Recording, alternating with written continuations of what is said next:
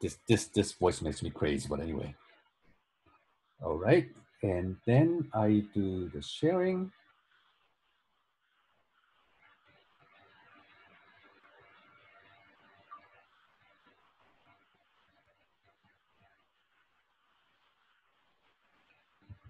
Okay, so the first subject is why you want to study quantum field theory at all. And I already made some spiel about this in looking at the history of physics. But anyway, to me, the reason I sort of agreed to give this experimental course on quantum field theory at the undergraduate level is because I remembered the frustration I had when I was taking quantum mechanics course back in undergrad myself. And frustration was the following. So when I went to the first class on quantum mechanics, the instructor gave me a bunch of motivations why I should study quantum mechanics. And the instructor listed a bunch of things like, well, when you look at the atoms and you look at the emission of photons coming from atomic transitions, you see this discrete energy spectrum. And certainly I learned that you can solve Schrödinger equation, find the energy levels of the hydrogen atom, and the gap between the energy levels would correspond to the energy of the photon that get emitted from the excited states of hydrogen atom. So that made sense to me. But Schrödinger equation didn't allow me to really compute the process itself. How exactly an excited state of atom would emit a photon to go down to the ground state. Because for that purpose, you need to describe a photon. And to describe a photon, you need to quantize electromagnetic field. And that is actually the quantum field theory. So that was a huge frustration on my side. I was told to study quantum mechanics because we wanted to understand this, but it was never explained to me in quantum mechanics class. Same goes with the photoelectric effect. And photoelectric effect was the reason why classical mechanics was proven not to work.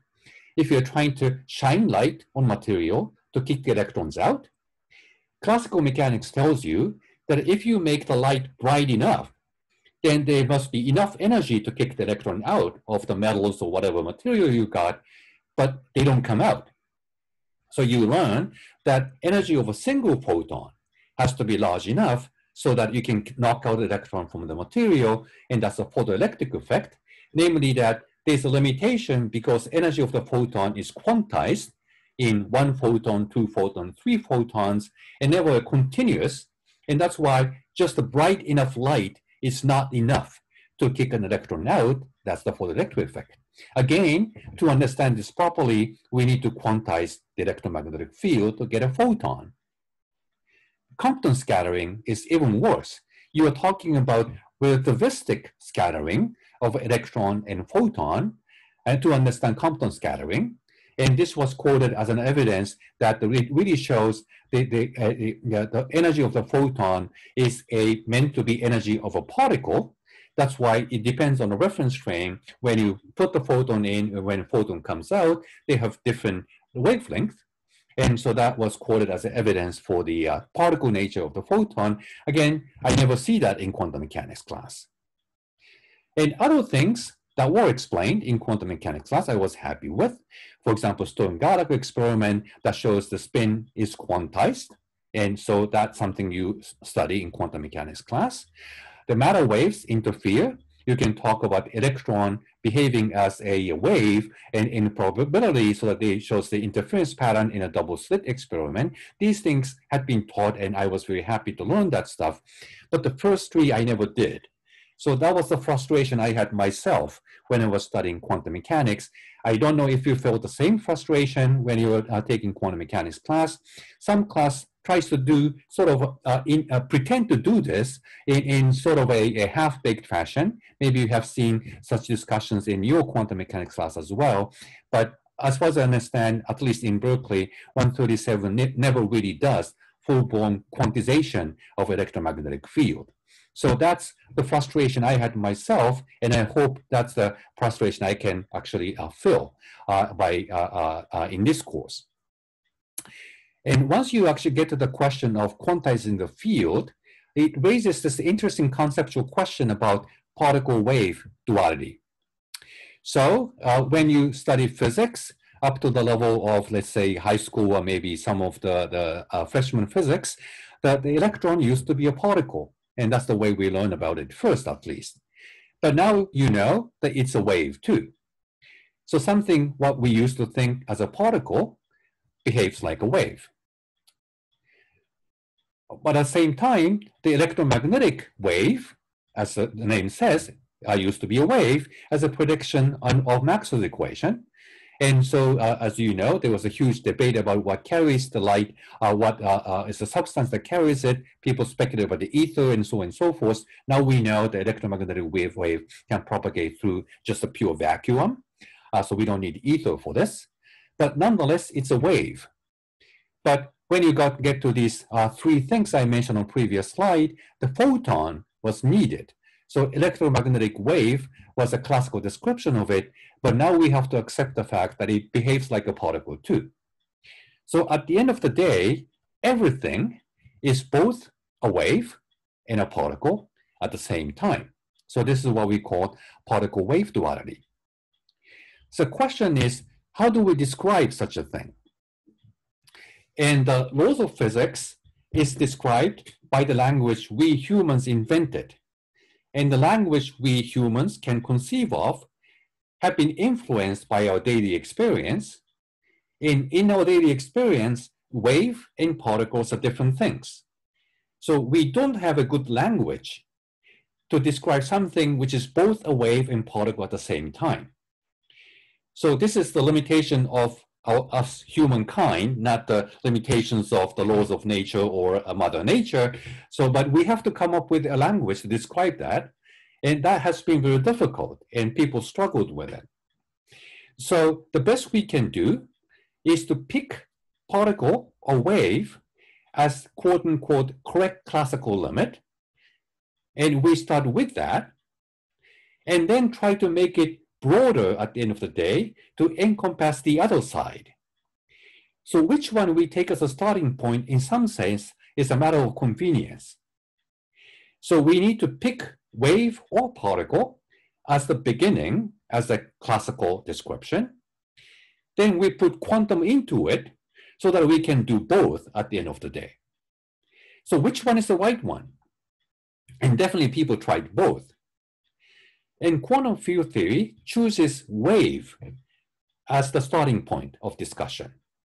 So we take this idea that everything is a wave as the beginning. Then we put h bar into it. Then out comes particles. So that's the way we describe what is wave and particle at the same time using quantum field theory.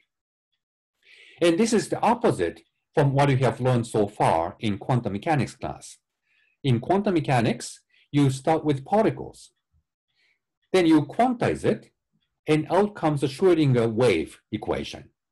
So this is the way you describe something that behaves as particle and wave at the same time, and that was very successful. You now understand the spectrum of atomic levels, quantization spin, and all that stuff. So it is successful that way too. But it turns out that that doesn't work when you get to photon, and also many other phenomena. So people actually tried to stick with this idea that you start with particles, quantize it, and then get the waves out, even in many different contexts, including relativistic systems. And we will come back and talk about actually in the second half of this class, and it didn't quite work out. So that's why we switched to the other choice, which was counterintuitive to most people, I'm sure, back then in 40s and 50s. But this turned out to be the correct choice, which is very successful, as I mentioned earlier. So this is counterintuitive and very different from what you have done in quantum mechanics class so far. But this is what we're going to do. We take wave as a starting point, quantize a wave, and particle would come out after the quantization. And so that requires some switch in your mindset on how you deal with the quantum physics. And we try to go through this as clearly as possible. And definitely that would cause some confusion inside. And I was confused when I first studied it myself. I understand how this can be very confusing. So again, this is the place where you are welcome to speak up, be vocal about what confusions you might have, what doesn't make sense, what doesn't make sense. And so I appreciate feedback on this. But anyway, I'm giving basically the upshot on what's coming. The quantum field theory is a theory of waves. And when you put quantum into it, the particles will come out in such a way that you can deal with this very strange objects that behave as a wave and particle at the same time. That's beyond the human language, but this is the way we can describe this kind of funny situation.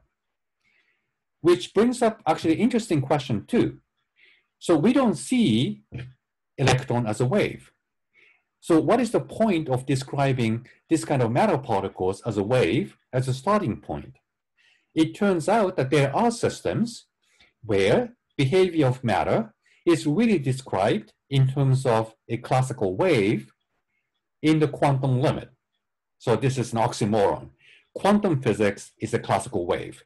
But I will give you an example of this, which happens to be the Bose-Einstein condensate. So I will give you the first half of the class will be about actually non-relativistic systems. Like you don't have to worry about relativity, but you see how using wave turns out to be actually the right language to describe the behavior of matter in some regime. So that taking wave as a starting point is not crazy because that's something we see in experiment in certain settings, and quantize it to get particle out actually does make sense at the end of the day. So this is, again, this is something that requires a change in the mindset. We started with particle first and got wave out, but now we do wave first and get particle out. And you'll see that will come out in a couple of lectures. So this is something that's coming actually quite soon. So this is a new mindset you need. And there are also specific reasons why we had to go to quantum field theory rather than trying to extend quantum mechanics. So the first thing is to realize is, and again, this is something I will talk about at length, is that when you look at the quantum field theory without relativity, it turns out this is just a reformulation of multi-particle quantum mechanics. So at the level of non-relativistic physics, quantum field theory and quantum mechanics are just exactly the same thing. But then you might ask the question, then why bother? If that's the same thing, we can stick with the familiar quantum mechanics, right?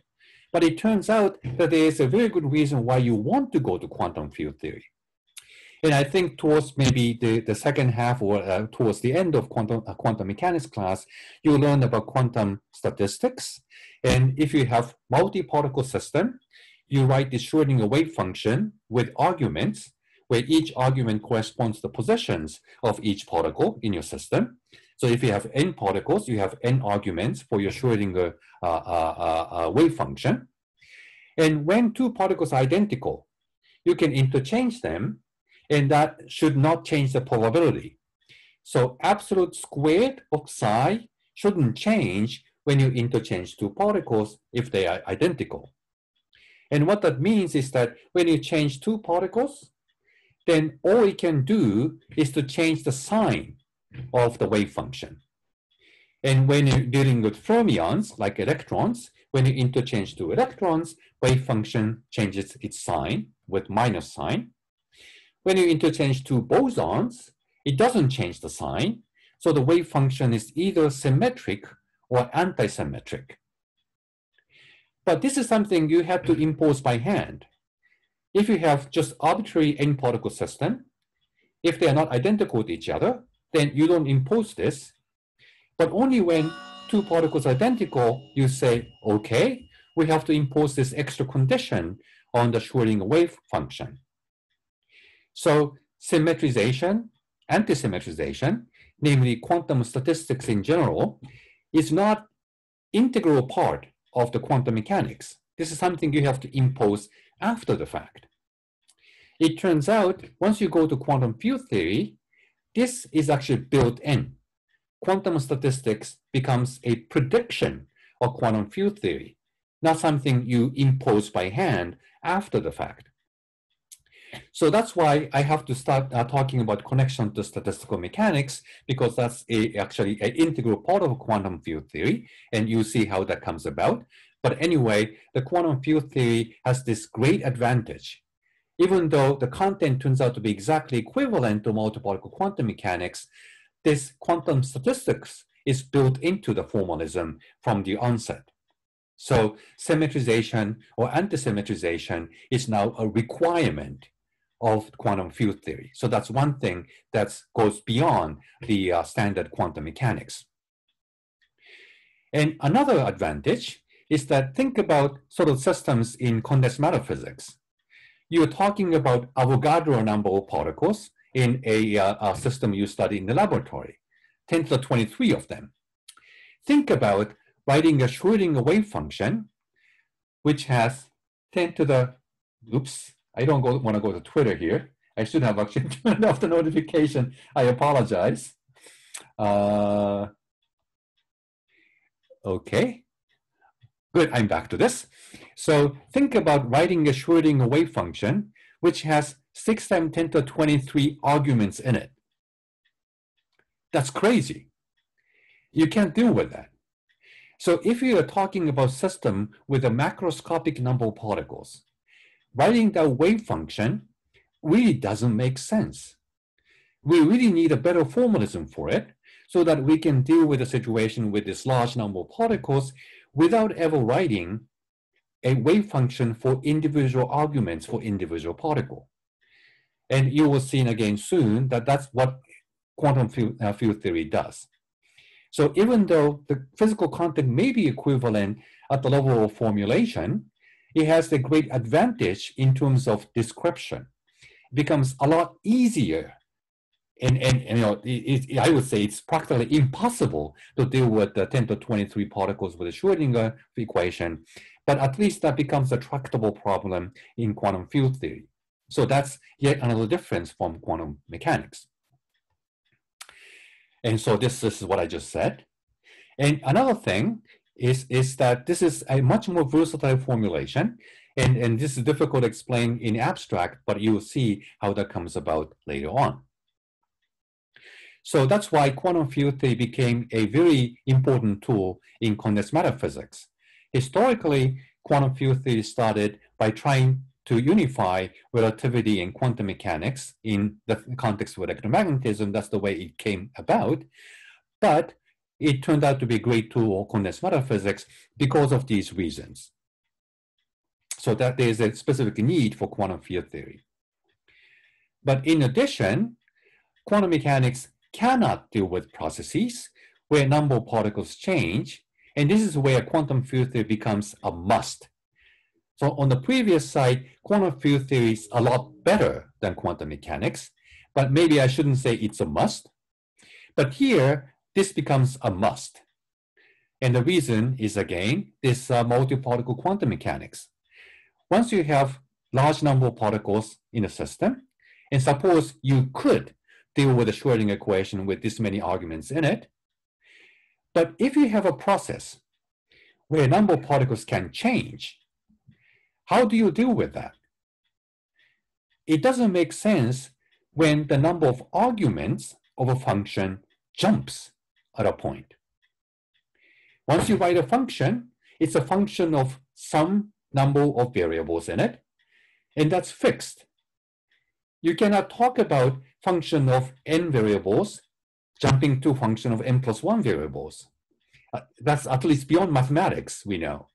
So you can't describe a process where number of particles can change using the standard quantum mechanics language. And that's where the issues come about on photoelectric effects, emission of light from atomic transitions, as well absorption of light from atomic transitions. These processes do change the number of particles, namely in this case, photon. Number of matter particles can also change. You can create a pair of a particle and antiparticle, and that's what Berkeley is famous for. Berkeley discovered antiproton upon the hill of a Bevatron. Antiproton was the discovery, and Chamberlain Segre got Nobel Prize for this. So the number of matter particles can also change, not just the photon, and we need to have a tool to describe the process. So emission of absorption of photons is one example where number of particles can change. And they are also the creation of particle and antiparticle, as I mentioned earlier. And quantum field theory had been originally designed to talk about the behavior of elementary particles, but it turns out that it can also describe emergent degrees of freedom too, like collective phenomena in condensed matter physics, or composite objects like the protons and neutrons. And in those days, they didn't know the proton was made of 3 quarks, but now we do. And proton is made up of 2 up quarks and 1 down quark. So it's not a fundamental object. But it turns out that quantum field theory is versatile enough that you can deal with these kind of composite objects in quantum field theory. You can deal with collective phenomena like phonons in condensed matter systems using quantum field theory. So quantum field theory not only describes fundamental degrees of freedom like photon and electron, but also describe emergent degrees of freedom like phonon and composite degrees of freedom like protons and neutrons. So this is what I meant by very versatile. So that's what I just said. And another example of composite states are what is called the Cooper pairs, where 2 electrons become sort of bound together very weakly, but nonetheless they are bound, and then causes the superconductivity, and we'll come back and talk about that. So that's why this is a great tool for all physics. So whenever you have a phenomenon where a number of degrees of freedom changes, quantum mechanics just cannot do it, and you have to go to quantum field theory. And again, I welcome any questions on the way, so please chime in. And lastly, once you go to relativity, then again, quantum field theory becomes a must. So I will come back and talk about this in the second half. As I said, there had been attempts to try to extend quantum mechanics to describe a relativistic Lorentz invariant systems, but at the end of the day, it didn't work out. So you had to choose to go to quantum field theory. And one of the simple reasons is this. In quantum mechanics, position is an operator, as you all know. But time is a parameter, not an operator. And if you think about relativity, we're supposed to treat space and time on equal footing, right? Because it's part of the 4-dimensional space-time. But quantum mechanics deal with them in a very different way. Position, space, is an operator. Time is a parameter. It's a classical number. Time is a classical number. X is a quantum operator. So definitely, this doesn't mesh well with the idea of dealing space and time on equal footing. QFT is different, and this is the reason why it kind of works. So instead of talking about X as an operator, in some sense, we demote position to a parameter on an equal footing with time. Because we decide to take wave as the starting point of discussion, and wave, like electromagnetic wave, is a function of both position and time, and both position and time are parameters to describe the wave. So X is not an operator anymore. X is a classical number that points to a space-time position. And what ends up being an operator is actually phi, or vector potential, or scalar potential. So this is the difference between quantum mechanics and quantum field theory. In field theory, you start with a wave where you can treat space and time on equal footing. And that's something you have seen in Maxwell's equation already. So if you're describing wave equation, space and time can be treated on equal footing, and what becomes an operator is the wave itself. Vector potential, scalar potential, electric field, magnetic field are operators, but not X. X is a number. It's a parameter to describe the field. So that's why when you want to combine quantum mechanics and relativity, going to wave as a starting point really made sense. X and t can now be treated on equal footing. So that's why quantum field theory turned out to be a must. When you want to combine relativity and quantum mechanics in a single framework, there was no other choice. Quantum field theory was the way to go imposed on us. And that actually ended up giving us lots of bonuses. It gives us predictions that's not possible in quantum mechanics. For example, one prediction of the relativistic quantum field theory is what is called spin statistics theorem. So ever wondered why electron is a fermion and photon is a boson?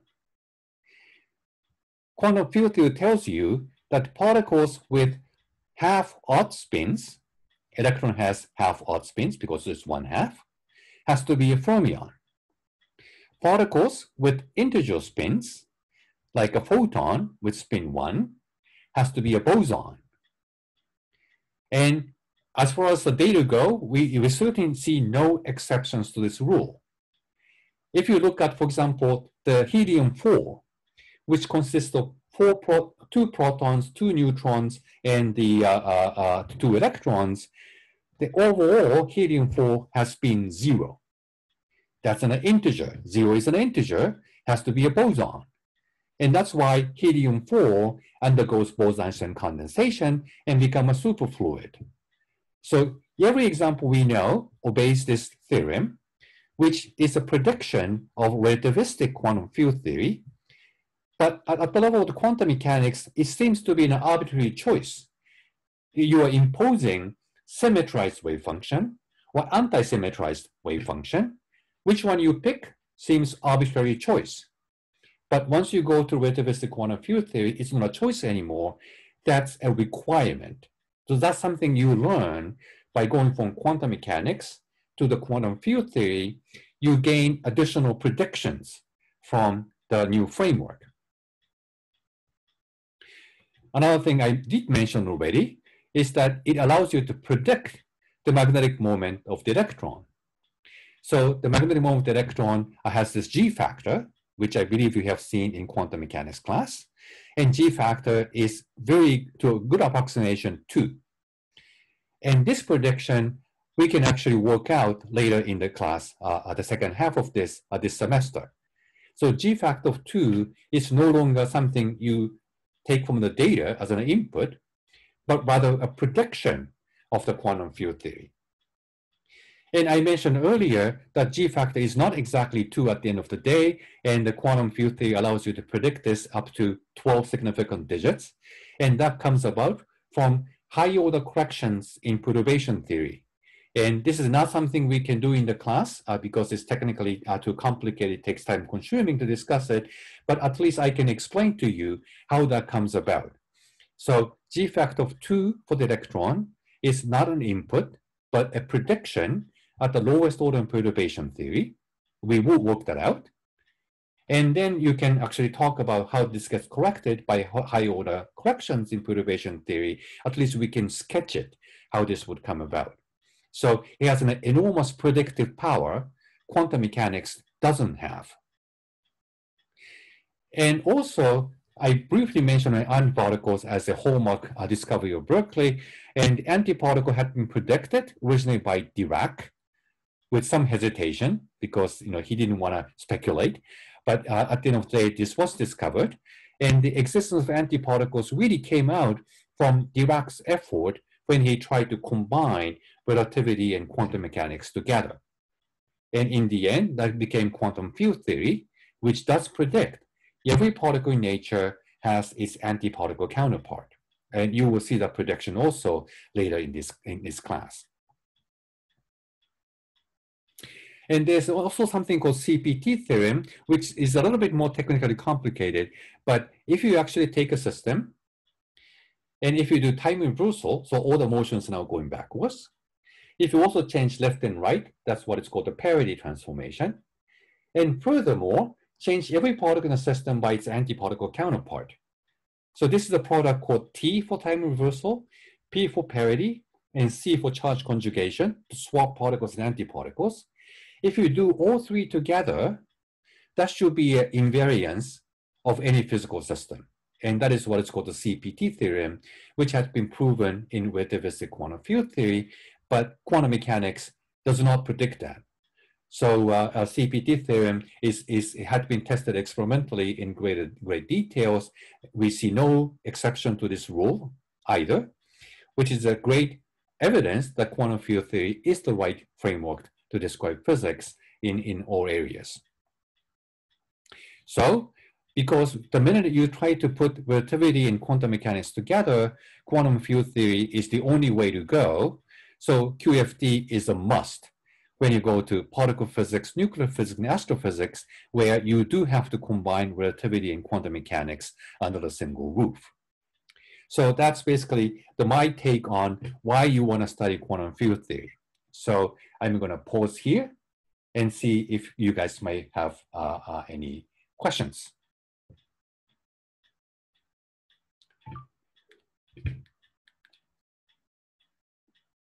Questions?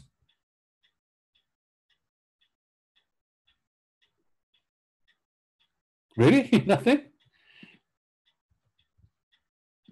Just to make sure that you can hear me? Okay, good. I see people nodding. Good. No questions at all? Okay, of course, this is just a spiel, and I didn't get into much content yet, so maybe it's not a surprise that you don't have any questions. So let me then get to the discussion on the review of harmonic oscillator next. So you may find it surprising, but it turns out that quantum field theory is a collection of an infinite number of harmonic oscillators. And so we, of course, do start looking into quantum field theory right away. But before doing so, it is probably useful to review harmonic oscillator and how that comes about from the basic Lagrangian and Hamiltonian, which I believe you have studied already before you take the quantum mechanics class. So let me do a brief review on this. And I think I finish up today's lecture with these reviews. Okay, so I'm going to review how you start from Lagrangian, derive a Hamiltonian and canonical commutation relation, and then get the standard quantum mechanics out of that, because we use the same line of process of what we call the quantization, even when we go to the quantum field theory. So I just would like to lay out the idea of how you go from classical Lagrangian to a quantum theory in the linear process, so that we can start applying it when we go to the field theory next. Okay, so that's the purpose of this review. The first, Lagrangian. So we most of the time start discussing a physical system with a Lagrangian. And the Lagrangian, as you know, is useful because it tells you what the Euler-Lagrange equation is. So equation of motion, but back in time of Newton, is something you just write by hand, F equals ma. But in now modern view is that you start with a Lagrangian and you derive equation of motion as an Euler-Lagrange equation from the Lagrangian. So that's why Lagrangian is a useful beginning of looking at any physical systems.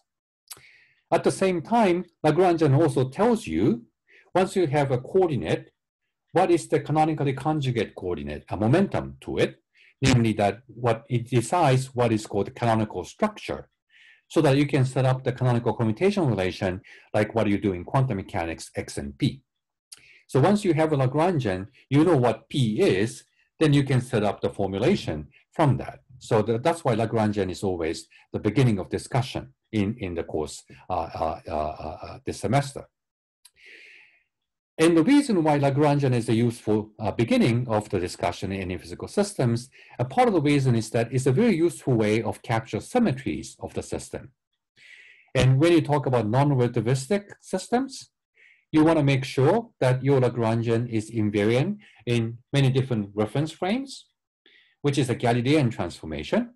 So if you're sitting on a train, and if your train starts to move, then you might think that the next train starts to move backwards, and that's just difference in reference frames, right? And this is the Galilean transformation, going from one reference frame at rest to another reference frame at motion. you want to make sure your Lagrangian is invariant under that. If you go to relativity, that becomes Lorentz transformation in one reference frame and in a different reference frame that's moving relative to each other. That's the relativity. The physics is supposed to be identical. So the principle of relativity tells you that your system has to respect this invariance under Lorentz boost. So Lagrangian is the easiest way of capturing this symmetry. So you can make sure your Lagrangian is Lorentz invariant so that it respects full relativity in your description. So that's why Lagrangian is the good starting point always. And Hamiltonian is something that gets derived from Lagrangian. And in this class, I regard Hamiltonian as a sort of derived quantity, not the fundamental quantity, because in Hamiltonian formulation, you treat time differently from space. Hamiltonian is an operator that moves time forward, as you learn in quantum mechanics class. Time derivative of the wave function is given by the Hamiltonian. Because Hamiltonian refers to a particular definition of time, it depends on your reference frame. And it makes sense because Hamiltonian is nothing but the energy of the system, and energy of the system depends on your reference frame. So Hamiltonian is not the fundamental quantity as far as this discussion goes. It's a derived quantity, rather. That's why we want to start with the Lagrangian and get the Hamiltonian out of it and use it for the purpose of doing the rest of the stuff. So we want to start with the Lagrangian. Now, when I first studied about Lagrangian, I was very puzzled by this spelling. And later on, I actually learned this. So Lagrangia was an Italian guy. But he later naturalized in France and became Lagrange. And that's why Lagrangian is written with I instead of E, apparently. So and I made a lot of spelling mistakes when I was a grad student, but that was because this was Mr. Lagrangia as an Italian name. I don't know why Euler-Lagrange equation is called Euler-Lagrange rather than Lagrangia, but anyway, so that's apparently the convention here, people adapted. So Lagrangian is spelled this way because it's due to Mr. Lagrangia. Okay, so how do we use it? So Lagrangian is meant to be integrated over time to define the action. And Lagrangian is a function of time, but not explicitly on time. The time dependence comes from the time dependence of the coordinate inside the Lagrangian. And Lagrangian depends not only on the coordinate, but also on its first time derivative. And I hope you have seen this. And if you have not, please do let me know so that I can start reviewing some of the material about this as well. So Lagrangian is a function of a coordinate, which depends on time, and its first time derivative, but never on its second derivative and beyond. And this is an important point, because if Lagrangian ends up depending on second derivative and beyond, we don't know how to define the canonical momenta to set up the canonical commutation relation. There is always exception to the rule. When you go to grad level QFT class, you might start learning about effective quantum field theory. And the word effective is important here, where you can deal with Lagrangian that depends on higher derivatives too. But now we are at the beginning of the QFT discussion. This is the introduction. So we stick to the simplest case. So we do require, for the purpose of this course, that Lagrangian depends only up to the first derivative of the coordinates. And once that is the case, then we know how to define the canonically conjugate momentum to the coordinate qi by taking the derivative of the Lagrangian with respect to its time derivative. And that's what we always do in defining the particle mechanics. And once you do have a momentum defined this way, then you can define the Hamiltonian, pq dot minus L. And Hamiltonian is meant to be a function of q and p. It should not depend on q dot. So by using the definition of the momentum pi, you try to solve for q dot using p and rewrite the right-hand side in terms of p only. So q dot is supposed to be eliminated and depends only on p and q. And we go right into an example of this using harmonic oscillator in a second. So once you define P and Q this way, then you know how to quantize this system and start writing the Schrödinger equation for it by setting up this canonical commutation relation between Q and P. So down to the fourth line where you define Hamiltonian, it could have been both classical or quantum mechanics. You didn't have to know. But the last line has H bar in it. This is where the quantum comes in. So now you regard Q and P as operators. You set up this quantum canonical commutation relation among operators Q and P, and that's the beginning of how you quantize the system. And I believe we have all seen this in quantum mechanics 137A and B. And how this works in practice, here's an example of a harmonic oscillator. I just chose this for a multi-component harmonic oscillator just to make it clear that I have to deal with the multiple Q and P in general. And you have this Lagrangian, that's the kinetic energy minus potential energy, as you all know. And so indeed, this is the function of x as the coordinate and x dot, the first time derivative, as a function of an argument of Lagrangian. But we don't have x double dot.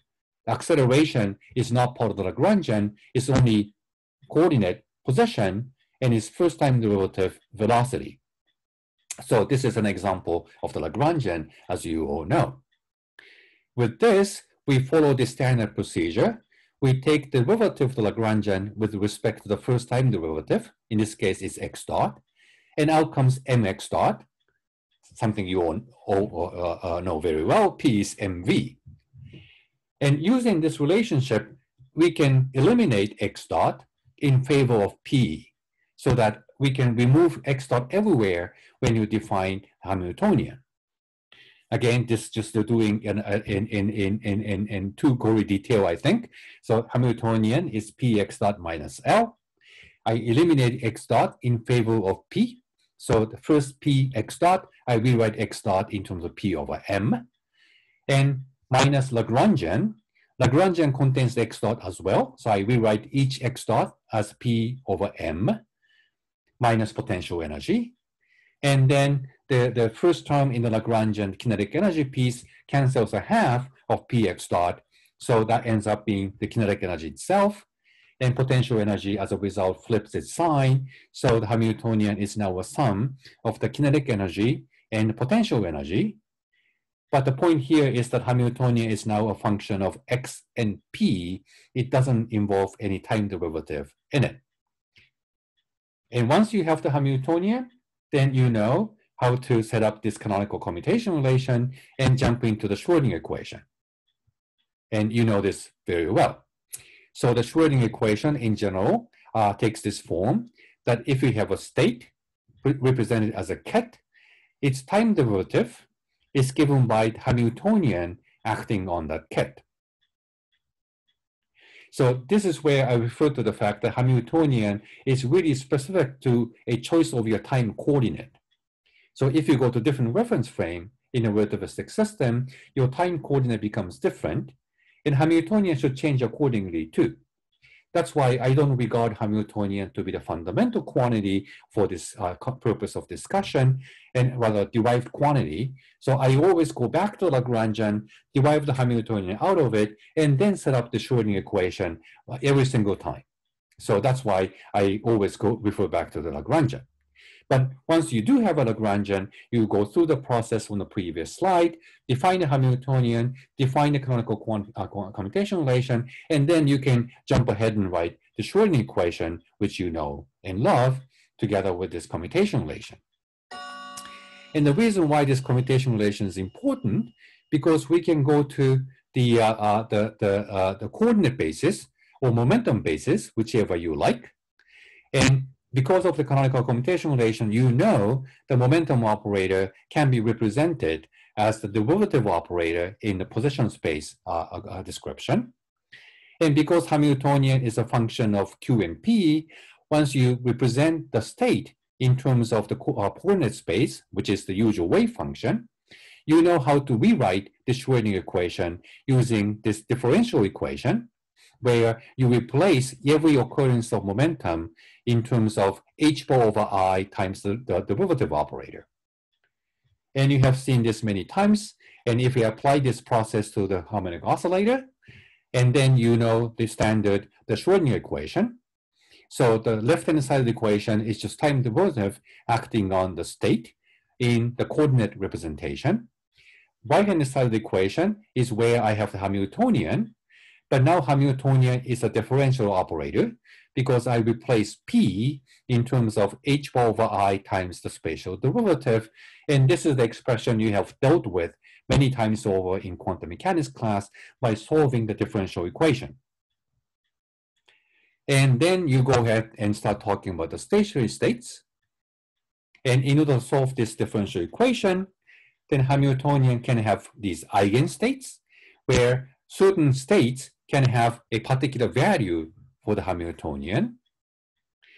Then solving this equation becomes kind of trivial because time derivative is just a number, so it just goes with the phase according to time evolution with a specified energy eigenvalue. So if you do this for the harmonic oscillator, and once you have this energy eigenstate of this Hamiltonian operator, and which comes after the solving this differential equation, and then you learn that they are given in terms of Hermite polynomials. And once you have these polynomials, then you can write down the time evolution according to the Schrödinger equation. And you also obtain these energy eigenvalues. So that's the way quantum mechanics works, which I believe you know already to your heart. And we start applying this to the quantum field theory. So starting with field instead of particles in the Lagrangian, and we go ahead and quantize it. Okay, so I think this is the end of my lecture today, and I stop here and pause for questions. Hey, any questions about what we discussed today? This is just a logistical question. The slides are on the B courses, right? I will post the slides after the classes on B courses, yes. Okay. And also the video. I hope that came out okay. Any further questions? Thank you. I have a question about what you mentioned about the Hamiltonian and Lagrangian, or the difference between those two. I think you mentioned that the Hamiltonian is, you don't regard the Hamiltonian as a fundamental quantity, and does that mean the Lagrangian is like fundamental quantity, or what's the actual, what do you mean by the fundamental quantity there? So attitude here is that to specify a physical system means specifying the Lagrangian. Once you write the Lagrangian, that specifies the system. And then given the Lagrangian, you go through this process I mentioned, derive the Hamiltonian, set up the canonical commutation relation, write the Schrödinger equation, and then voila, that's the quantum theory. So we always take Lagrangian as the beginning. Writing the Lagrangian is the same thing as specifying physics, and out comes the time evolution equation, energy eigenvalues, and all this as a prediction of the Lagrangian. So this is the attitude we take. Lagrangian is some fundamental quantity that describes a physical system, and everything else follows. Does that make sense? Yeah, thank you. Okay. Any further discussions? I see that people already signing off, moving to another class, I guess. And does any of you have problem with the Lagrangian, Hamiltonian, this kind of formulation? Have you all seen this? Could you maybe briefly go over the canonical quantization again? Okay, then what I can do is to ask actually Reggie to go over this canonical formulation during discussion section. And I also post my lecture notes I have written for actually 221A and B on quantum mechanics class about this and post them on B courses so that you can read up on it. Okay, Is that a good way of handling it? Okay. Yes. Any further questions here? Yeah. Do we also always need to like do the QFT by canonical quantization? Because I Yes. think we can also like formulate. Oh, okay. So there's no way to use path integral here, like. Oh, there is. directly There from is. the- Yeah, you can formulate quantum field theory with a path integral too. I'm avoiding it for the proofs of this class because of two reasons. One of them is that it's not strictly needed, even though path integral formulation turns out to be extremely useful. And especially when you go to grad level, you probably see that a lot more. But it's not strictly necessary. And second, depends on what quantum mechanics book you use, you may or may not have seen path integral. So it probably varies even in the same class here. So that's why I'm entirely avoiding path integral from the course this semester. And the book does have it, so you're welcome to actually look into it, but I'm not going to use path integral and strictly stick to canonical formulation. Okay, cool. Thank you. Any further questions?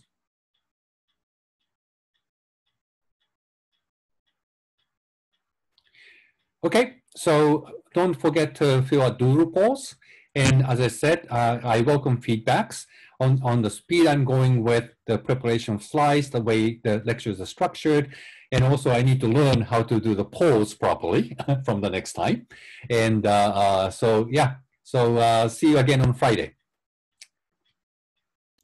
Thank you. Bye. Bye. Thank you.